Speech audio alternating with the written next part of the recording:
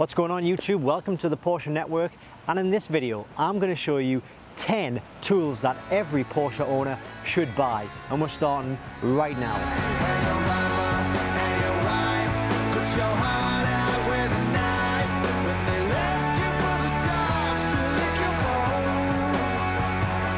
What's going on YouTube? Welcome to the Porsche Network. My name is Satch, and if you want to see more Porsche hints, tips, reviews and guides, then please consider clicking that subscribe button and click the bell so you don't miss a single thing. I post new Porsche videos every single Thursday, and it'd be great to have you around as a subscriber. Now, over the years as a Porsche owner, I've owned about 5 or 6 Porsche cars. I've got lots of friends with Porsche cars, so together we put our heads together, we figure problems out, and we have to use a lot of tools along the way to get the job done. So in this video, as I say, I'm going to show you 10 tools that pretty much any Porsche owner can use and utilize. Basically, doesn't necessarily have to be a Cayman. I've got a Cayman, a 911 and a Boxster, and the tools I'm going to talk about will be perfect for those cars, but don't discount these tools if you've got a Cayenne, Macan, Panamera, etc. Forgot to say that if you think I've missed anything, please put a comment in the box below and let me know which tool I've missed. Okay, so tool number one is, well, actually let me get it out. This is what they call a low jack. Why is it a low jack? Well, let me get the other jack out. Okay, so the difference between these two jacks is that the red one is obviously the low jack, the blue one is just a standard trolley jack. The low jack is able to get under the low sports cars. The normal jacks just simply won't get under. Allow me to show you. The low jack will slide right underneath onto the trolley point and allow us to jack up the vehicle. Simple. Now, a 2-ton low jack is pretty cheap. You probably pay about 25 to 30 pounds for a good quality one. A really good investment if you plan to work on your own Porsche 911, Boxster or Cayman. Next up, number 2 on the list is what I think every single Porsche owner should have if they're not using the car every day. It's probably going to be different if, again, say you've got a Cayenne, a Panamera or a Macan, where you probably use that as a daily driver. These cars are generally limited to weekend use unless you're lucky enough to use one on a daily basis. Good for you if you are. But this is what we call a C-Tech charger.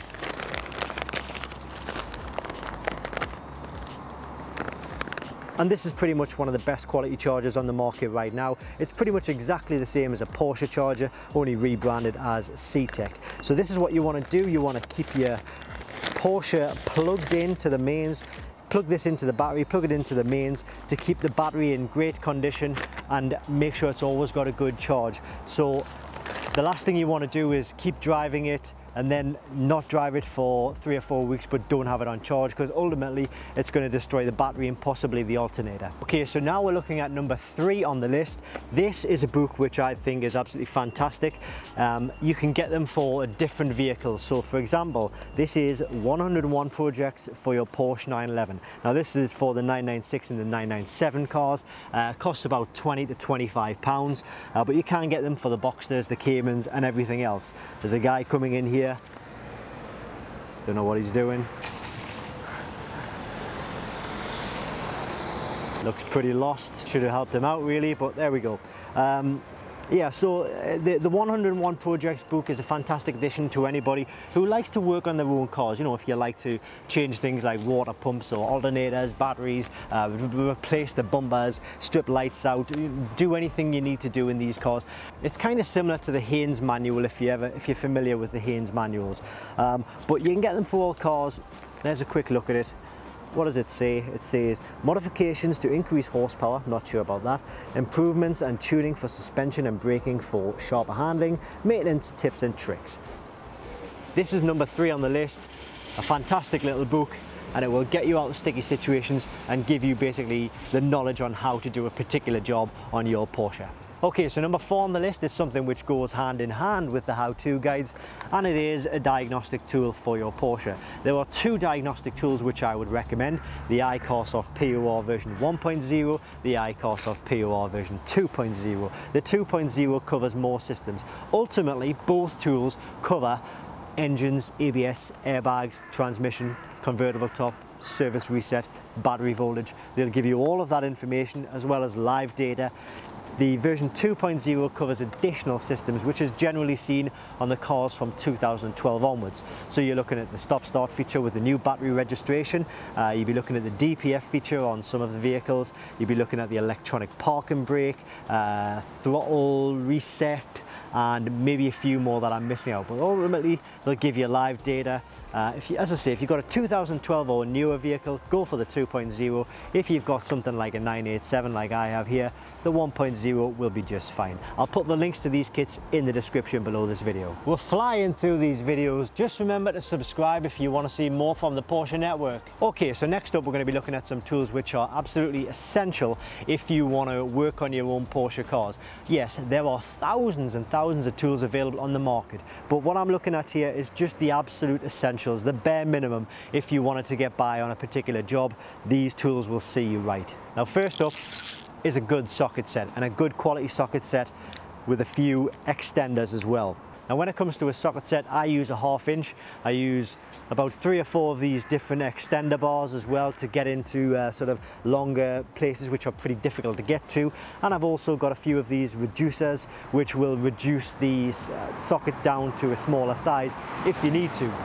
That's what I use. I find it's got really good quality. Okay, so the next tool I recommend are these Torx bits. These are absolutely essential if you want to start taking apart sort of panel trims, interior panels, you know, like the door cards or the pillars on the inside. If you want to maybe look for rattles and vibrations, you'll need these at every stage to actually take off the panels and find the actual rattle or vibration. For the exact same purpose, Allen keys, and when all else fails, spanners. But of course there are a lot more tools, as I say, available on the market, and I do have a lot more tools than this. It's just these are just the essentials which I think will get you by and maybe see you through a smaller type of job. All right, next up, I don't even know where we are on the list. I forgot which number, but next on the list kind of goes hand in hand with some of the tools I was talking about before. You know how I was saying if you need to maybe get off some of the panels of the car or the door card, or maybe some of the exterior trim or some of the new parts that I put on the car. Well, when you're taking the old parts off, you will undoubtedly come across a lot of these which always tend to snap. So a box of replacement assorted kind of clips, or I don't know what they're called. They're called interior trim clips or something like that. Anyway, you can get a box of these, an assorted box of these, for about £15 on Amazon. So I would definitely recommend, if you are, you know, if you are curious about your car and you're taking parts apart to look for rattles, or you know, maybe you're putting some new splitters on or some part of the car you're replacing, you'll always need these little clips here, and they come in handy. I've used a lot of these clips and I've still got hundreds of them left. So as I say, about £15, a fantastic value little tip. Oh, and it also comes with these little sort of tools to get the old rivets out. Really handy, really good. Next up is a tool which will allow you to remove O2 sensors from your car. It is a really basic tool. It almost looks like a socket with a quarter of the socket actually removed from it. How does this work? Well, this end here is a 22mm socket, and it goes over the O2 sensor, but obviously the O2 sensor has a cable coming out of it as well. So that's where you slot the cable in there, you put that over it, put your socket kit in, and then you start to unscrew the O2 sensor. It's a great little tool, very cheap, about £10. Recommended getting one if you're working on your own car. Next up, you'll need this if you're doing your own services. Looks like a weird sort of strange contraption. What it is an oil service removal tool. So what you do is you get your socket set, plug it in, and then what you do is you put this over your oil filter, and as you're turning it, it gradually gets a grip. You can see it's got these sort of gripped ends here. This will grip onto the oil filter, and then it'll allow you to unscrew it in a very, very effective way. These are about £10, and yeah, if you're doing your own services, you need one of these little bastards. It'll help you out. So next up is not actually even a tool, but it's still something that I've just got to put on the list because, you know, it's something that you do need. It's detailing products. Detailing products on these cars are absolutely essential. Why are they essential? Well, for the sole purpose of not destroying the paintwork on your cars. Last thing I want to see is these cars going through car washes or being given to you know, bad reputation car washers who use big brushes that have been used on 1,000 of the cars before it, and they've been used on the underbodies of the cars, then it's going direct onto your paintwork. The only way to do it is to get a professional to do it or learn how to do it yourself with specific detailing tools. I've got this ceramic hybrid wax which works absolutely fantastic from Maguire's, Wonder Wheels which works wonders on the wheels actually, and a few other products which I haven't got with me right now, but please just invest a bit of your own time, a bit of your own money, because ultimately the paintwork and the bodywork is the first thing that anybody sees when they look at your Porsche. So it's really worth investing, and you can pick up these for, you know, this here costs about £7, this here costs about £15. Once you've got a bit of shampoo, a bit of wax, then you know you might be looking at about £30 to £40, but it's going to see you through probably the whole summer. And I'm not here to tell anybody how to wash their car or what they should be doing with the bodywork or the paintwork of their car. It's entirely up to you. It's just my recommendation based on my experience and what I've seen in the past. Okay, and last but certainly not least, possibly actually most important, it is number 10 on the list.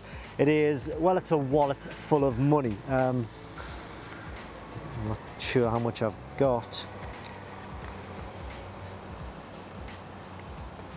but you need more than this. £120, you need more than that. But every time you need to maybe do a service on your car, every time you need to take it to a garage or a workshop and get a smallish job done, you're going to be walking away with a bill of £300 to £400. So you need to budget accordingly. You always need to set money aside. It's great if you've got loads of money, then you don't need to budget. But if you're like most people who own these cars, you know, you're not earning millions of pounds. If you were, you wouldn't be driving a car like this.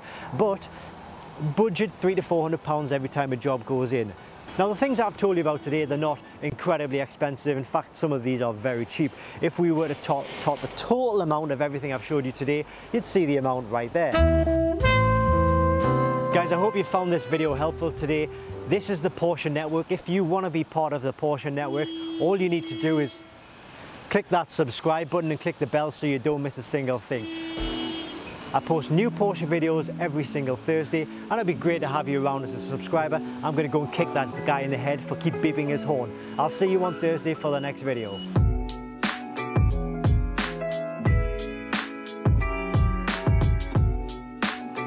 It's not graffiti, it comes off, it's washable chalk.